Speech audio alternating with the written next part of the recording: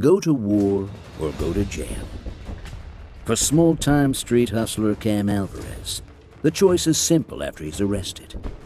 He has no family, no friends, no place in the world, nothing to lose. Cam opts to join the Marines and leave Earth to fight a vicious alien enemy. Drafted into the Marine Drop Troopers, he discovers there's one thing he's even better at than running street con games, and that's killing the enemy. Wrapped in an armored battlesuit, he finds purpose amidst the horror and destruction of the war, and the opportunity for a new sort of family. This is military sci-fi the way it's supposed to be.